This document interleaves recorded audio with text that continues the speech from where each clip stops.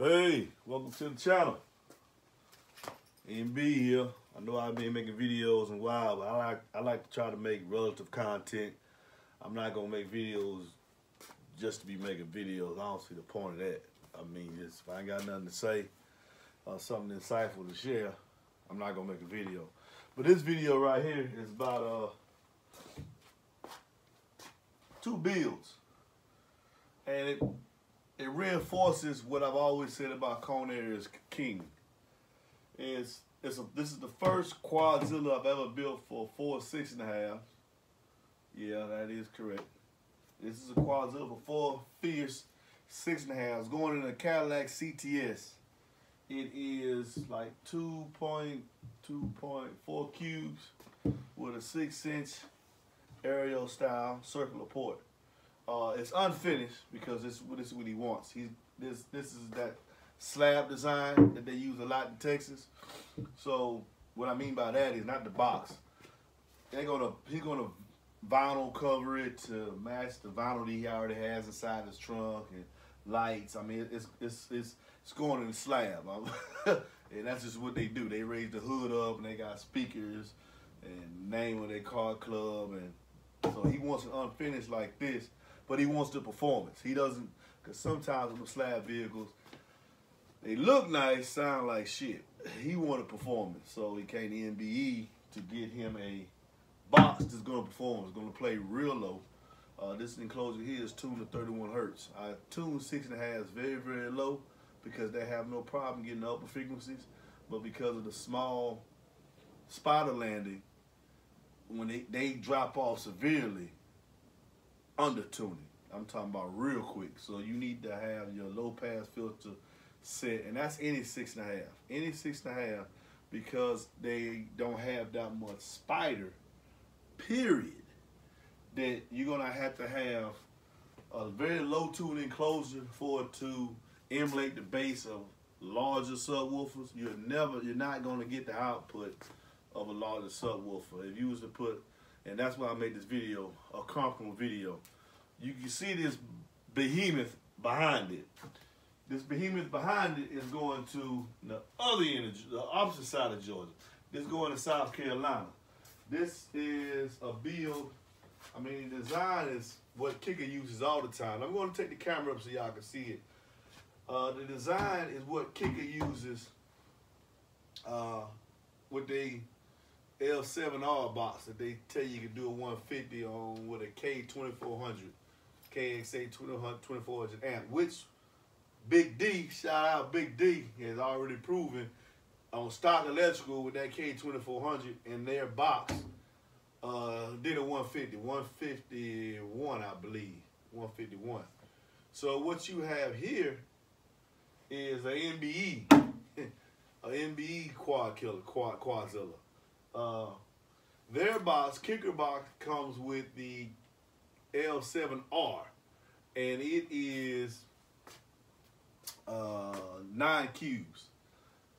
This baby right here is going, my boy Billy in South Carolina is putting 4 Kicker Q-Class 12s. Q-Class, not the L7R.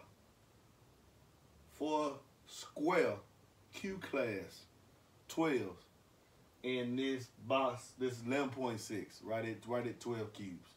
Right at 12 cubes. Why I'm putting this video, and I'm gonna lift it up so y'all can really see the difference.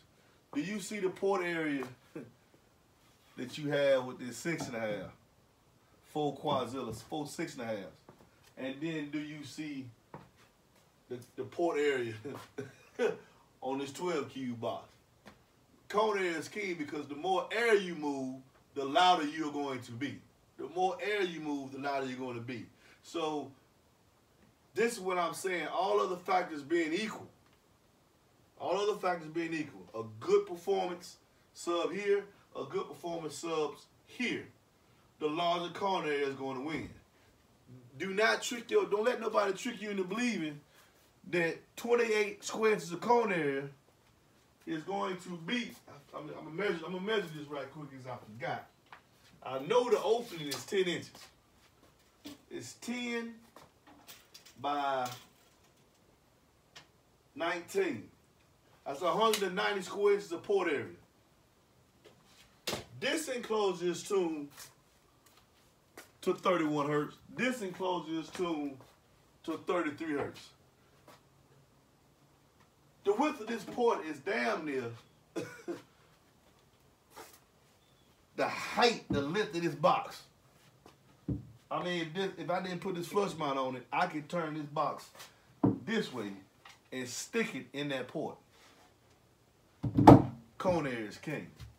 I'm very excited about that. I'm gonna make another video going in depth on this kicker Quadzilla that I make for 4 kicker Q class 12s. That's for SUVs. He's got a SUV that he's putting this in.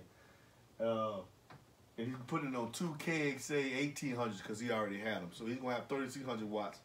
He's gonna have 4 kicker D4 Q class, and they're gonna each be on an 1800. So I'm gonna make another video because I'm finna bed liner it and put some other things on the inside of that box as well. That's needed. That's needed because of those big, large panels. But I gotta paint that one. This one I don't have to. So let me pick so y'all can see the differences between the two. Okay, this is the Quadzilla for 4 6.5. Nice box, right? Yeah. Solid constructed. Quadzilla. Yeah. Now let's go over here and look at the behemoth. Look at it. Let me make sure I get with a light. Yeah, that's a behemoth. Yeah. That's a monster. It's a big difference. It's a big difference between this box as far as output in that box. Huge difference. Huge difference. I'm gonna have to make another video later on today as I bed liner this, let it dry. It's gonna be black. Simple design, and I think those of us who were really into output understand that sometimes the prettiest boxes in the world don't sound like shit. Keeping it simple. Keep them to that 1728. Knowing how to manipulate 1728 as you put in your bracing. I mean, this box here, I'm putting it down so I can see. You can see it right there. This baffle, this is 3 inches thick. There's gonna be no vibration at all on this box. But on my 6.5, the baffle alone, you look at the 6.5, the baffle alone is 1.5 inches thick. And that's just something I do with my enclosures because I believe in your resonance, your vibration is coming from the base wave being created and the basket contacting the wood. Make your baffle, or get a box who you have somebody to build your box, make your baffle as thick as possible. Now, you can, really ain't no overkill. You can make it thick as you want to make it. Hey, everybody knows the perfect box is a concrete box. Why? Because it has no resonance. It ain't going to vibrate. It's period. You're not going to get no resonance to the wood. Once the speaker comes in contact with the wood and the wood goes to vibrating, that vibrating translates to all the other panels. Well, if you make that baffle thick enough, all the extra bracing that you put in there really ain't needed. I mean, it look good, especially if you got a plexiglass window and all that other stuff there. Makes the price of the box go up. Looks good, but simple works. I found simple works. Nobody, who cares if the box pretty if they don't hear you before they see you? They pull up on you and you, oh yeah, that sounds good. And you open up, oh, that's a pretty ass box, yeah. But MBE boxes, then you ain't got to pull up. They already like, hey, who the fuck is that? And then when you pull up, they say, yeah, real simple. Bases to be heard, bases not seen. So, my man, he's on his way now. Gonna pick up this box here. the unfinished 6.5 Quadzilla. I just wanted to show the differences between the two. And this is just something he wanted to do. This is something he wanted to do. Let me show you right there. Yeah. This is just something that he wanted. This is just something that he wanted to do. Hold it like that. This is something that he wanted to do. He wanted to run 6.5. He could have did. I don't think he could have did 412s because I'm not gonna build a box unless it's correct for the subs. But then you see the differences between the two when I tell y'all about cone area is king. Which one do you guys think is gonna hit hard? I mean, you got 12 cubes net, 11.6 net against 2 cubes. You got 190 square inches of port area and 28 inches of port area. Base is made by air being moved. You don't let nobody take nothing different. Use common sense. Got how much power you throw these 6.5s? You could throw a quarter of that power to that monstrosity over there. Maybe even a sixth of that power, and it's going to equate what they can do because you're moving more air. And that's why subwoofer companies make 6.5s, 8s, 10s, 12, 15, 18s. And I love small subs because that's what I can run inside my vehicle effectively. I love 8s. Everybody know I love 8s. But I know the principles, and I build boxes for all sizes. And I reinforce this to people that listen to my channel because it's so true. If you want the most base you can get the biggest cone area you can inside your vehicle. I preach that on most of my videos. Cone area is king. Cone area is king. In conclusion, get right here. Okay. In conclusion, if you need, that's a perfect shot right there.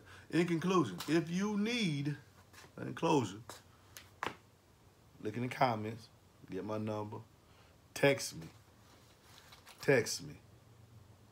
Don't call me, because sometimes I ain't going to answer the phone. Because it'll be spam calls. And then sometimes I answer the phone because people be kicking tires. Text me about ordering a box.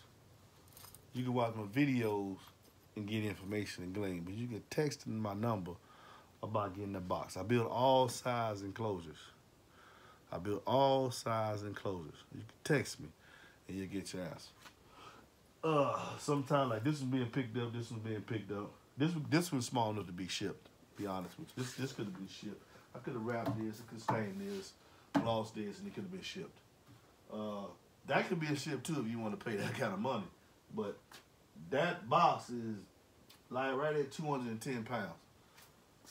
Yeah, it's pretty heavy, and it's big. And I don't think they're gonna put it on a pallet because I can move it around, but you're not gonna get the average UPS guy or USPS guy that's gonna mess with that joker there. That is heavy. It's awkward. It's 48 inches wide and almost 40 inches back. Man, it's big. I'm excited about that box. Like I said, I'm gonna make another video after I get it painted black because I'm running kicker.